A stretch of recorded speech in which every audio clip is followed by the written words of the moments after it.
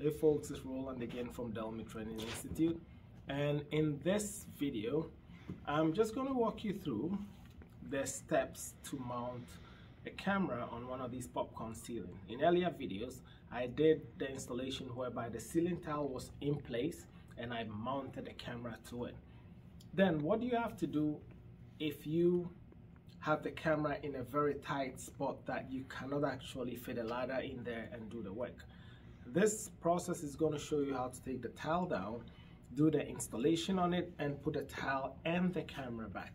So in this particular install, my camera is supposed to go into that corner, and that is right up there. You see there's a desk in place, and I wouldn't be able to set my ladder in there to do any work. So ideally it's just good enough to bring that ceiling tile down. And this installation is strictly for installs that have a ceiling tile or a popcorn ceiling tile or a drop down ceiling tile in place.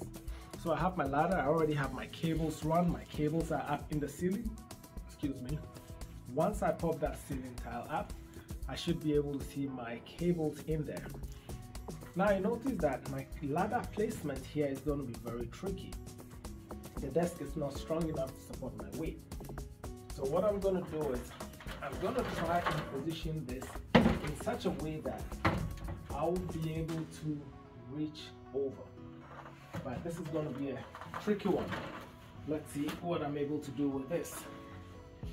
I might have to lean backwards to be able to do this. And like I said, you have your broom and your vacuum and all that ready before you do this install. So here I am. My cable is right here. Like I said, keep your fingers clean, guys.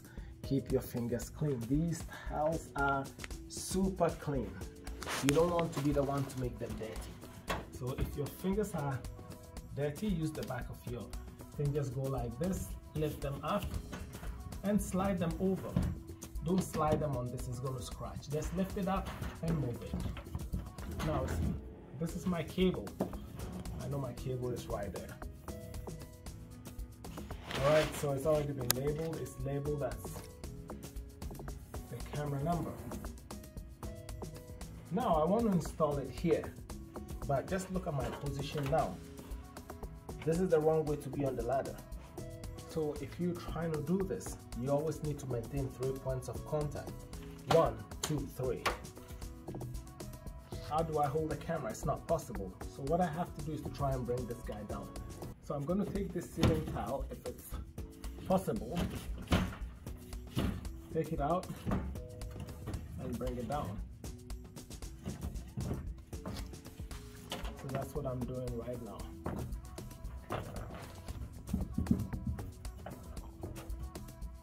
Right, I missed one step. That's what I want to let you know.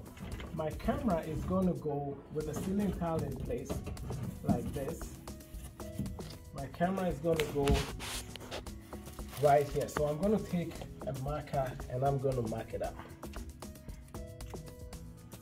This is where my camera is going to go, right here. So I'm going to put an X indicating where it's going to go, and I'm going to indicate where the front is. This is where the front is going to be. I'm going to put an arrow, because once you take the ceiling tile down, sometimes you get disoriented. So now I put an X and I put an arrow indicating where the front of the camera is going to be. So now I can take this and I can slide it over, right, and take this down.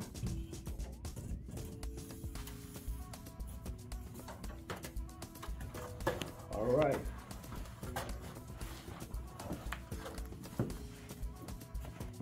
So now that I have this down, I always like to work on a piece of garbage bin.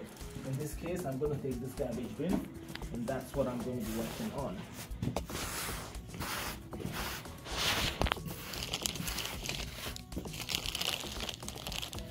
So this is the hole that I'm going to be making right here. If you have a hole saw, you're going to use your hole saw. But I found out that many years of doing this, this works out perfectly for me. It gives me the right size that I need. I'm just going to put this right in the middle and just keep spinning it back and forth with my garbage bin underneath it, so all the mess that I'm doing is falling right into the garbage bin. And then once I start going, I start widening my scissors a little bit to make the hole a little bit bigger. Now if you have a hole saw, it's easier, but which means that you have to carry multiple tools. I just pushed all this in.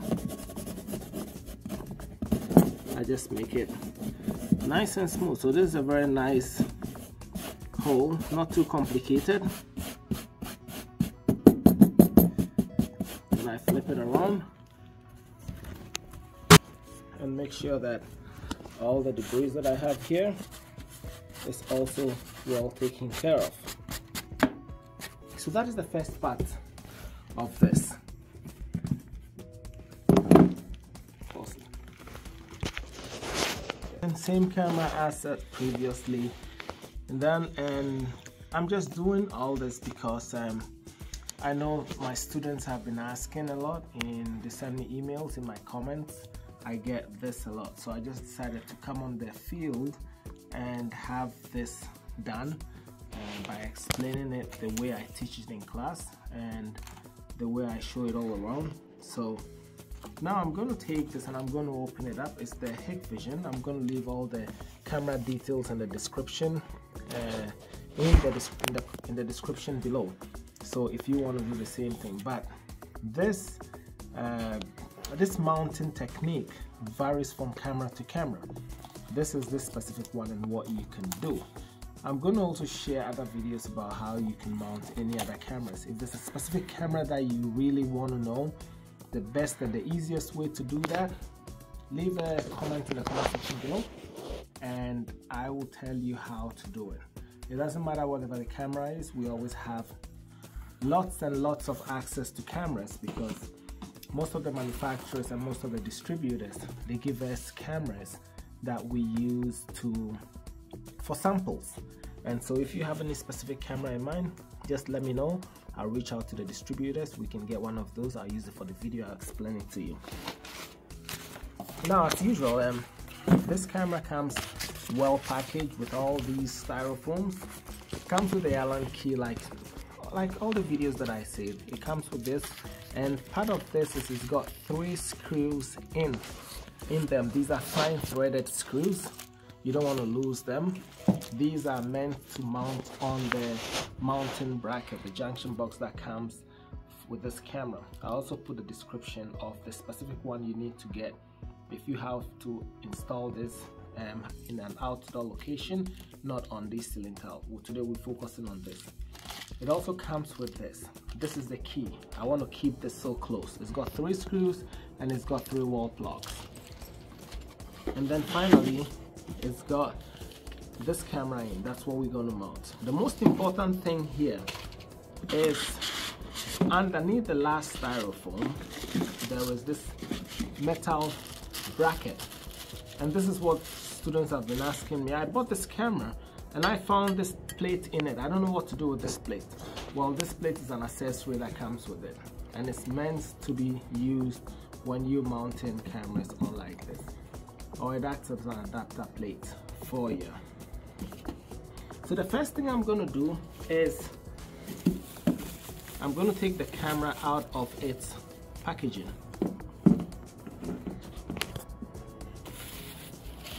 You notice that I don't use power tools on any of the cameras that I work on. Rather, I'm going to take the Allen key that comes with this, just pop it out from this plastic bag, take that out, and I'm going to use that to open this camera. So just let it sit in, just let it catch on one, just hold it like this and just spin it up like that. It makes taking it out very easy. Do that on number 2, just let it catch the screw in there, and then you're good to rock and roll. Where is that? Yeah, right here. Spin it around, like that. And then I'll do the last one. Usually this install shouldn't take you more than 10 minutes, and you know, the faster you can get all your installs done, the more money in your pocket. That is if you already have the cable in place. So now this is done. You open the camera like this. Remember, this arrow I told you was very important. So now that I have this, what was the front supposed to be? I put an arrow there indicating the front. And don't worry, yes, the camera is going to cover this. If you did put it far out, then the camera is not going to cover it, and then you're going to have writings all over the ceiling. But yes, the camera is going to cover this, and this is the front of it. Now when you look at this camera, for example, they tell you on the back here that this is the front, and this camera that I'm installing today comes equipped with a microphone, and the microphone is located right in front here, and that's why this is supposed to be the front, and hence the arrow that I kept on here. What I'm going to do is I'm just going to take this and I'm going to feed it through the hole that I made. You see, it fits perfectly. Just, it's not too big, it's not too small. It just fits. I'm going to fit the power also in through it like that, and all my cables fit through. So I'm just going to take this, let that slide in like that, and remember, this is the front of my camera, so I'm going to position that here like so, because that's where I want it to be. And yes, notice that the camera covers my arrow that I did mount in. So what am I going to do next? Remember this packaging that I told you? That is what I'm going to use. I'm going to take the 3 screws. They're Phillips screws that come with it, so I'm going to grab my Phillips screwdriver. This has got a Phillips head, and I'm just going to take this. I'm going to take this. It's got 3 screw holes, one here, and one here. I'm going to take that, just going to put it in, and I'm just going to push it down in a little bit. Remember, this substrate is very soft, and you don't want to just push it all the way through, otherwise it's not going to hold your cameras. You want some tread to go through it. So push it in a little bit, and do the same thing for this. Just push it in a little bit like that. Now you're going to take this and you're just going to attempt to screw it in like that. Whilst you're screwing, just push it down a little bit, and it's going to go through it like that. That is it, and I'm going to do the same thing for this one. Just going to screw it in like so, till it hits the bottom of it. There you go. And I'll do the same thing for the third one. By the way, if you need to know how to program this camera and all the features of it, just hit me a note in the comment section, and I will make a video of the benefits of this camera, what you can do with it, and how you can program it properly. So now that I have done this, I'm going to move on to the next step. Oh, that was so now this is secured to this, but do not leave it like that. The fact that it's been fastened to it doesn't mean that you should mount your camera that way. You know, if you do this, it's still going to stay, but your camera is going to fall. So do not, please, do not leave it like this. The next step here is I'm going to grab this metal plate that came with it, and this metal plate still stays right here. That's the front of it, and I'm going to slide it on. It comes with 2 sides. One side has a lip to it, and this side is flat. I need a flat side to come here, and also bear in mind that is the front. This is the front of my camera, and notice it's just going to align on my screws. The screws that I put in is going to just align on it like that. And once that is done, I'm just going to flip this on the side like this, and with my screwdriver I'm just gonna tighten it to go into that bracket on the back. I'm gonna do the same thing for this. You don't want to over tighten it, right? And I'll do for the last one.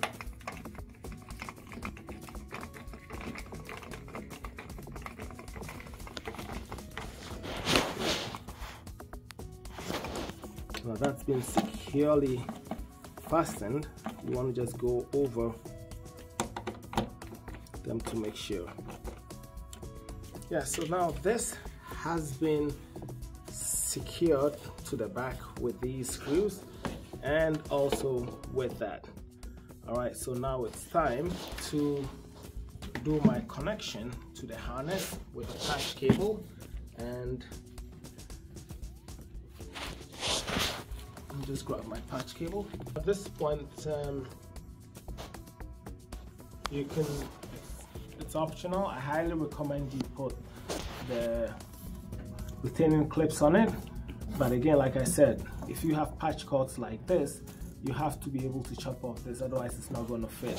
You're going to plug that in like that, and you're going to connect this to the other end of your cable, and pretty much that is it. So I'm just going to go, just for demonstration purposes, I am going to take this and I'm going to mount it right up on the ceiling for you to see how it is done. So this is my camera. It's not falling off, it's firmly attached to it. So I'm going to go up the ladder and I'm going to mount this one.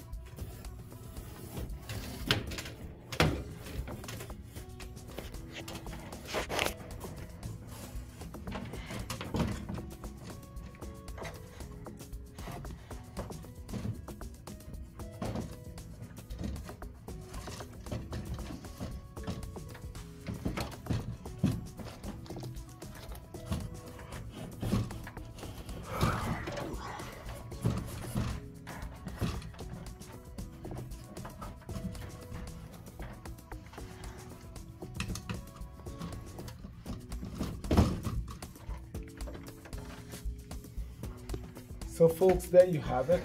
My camera is mounted. Take that, plug it in here like so. Leave that up on top. And the camera is mounted right up there. The next is this. Just lift it up a little bit.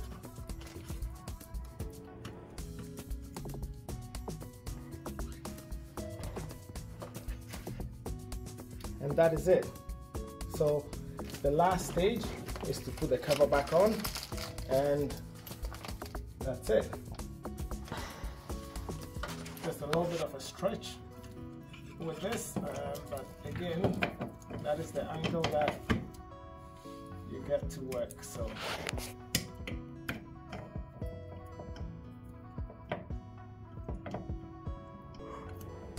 it's a tight spot.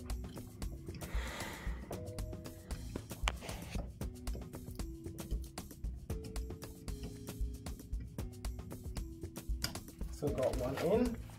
I'm just going to do the next one. I don't want to step on the desk because it doesn't support my weight.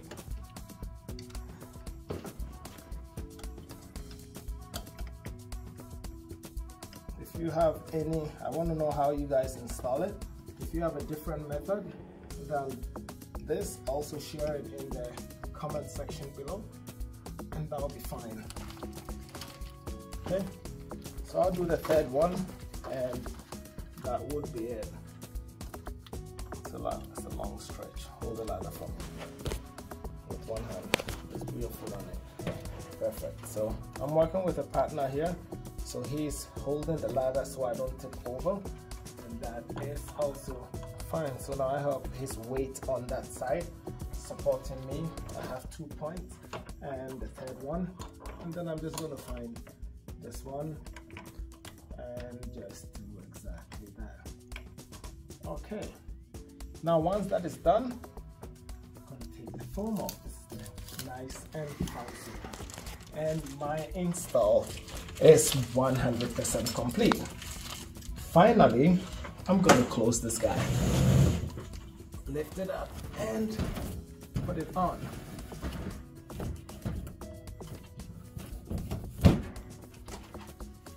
Now you might have little dust, just wipe it all clean as if you were not here, like nothing ever happened. Okay, so guys, it's Roland again from Dome Training Institute. If you did enjoy watching this video, make sure you give us a very big like, subscribe to our channel, share all our videos. We have lots of videos on our channel. If there are specific videos that you want me to talk about, make sure you leave a note in the description, so in the comment section. And I'm also going to leave all the tools that we used for this video in the description below. And guys, thank you so much for watching. It's Roland again from Dome Training Institute and Dome Solutions. See you on the next one.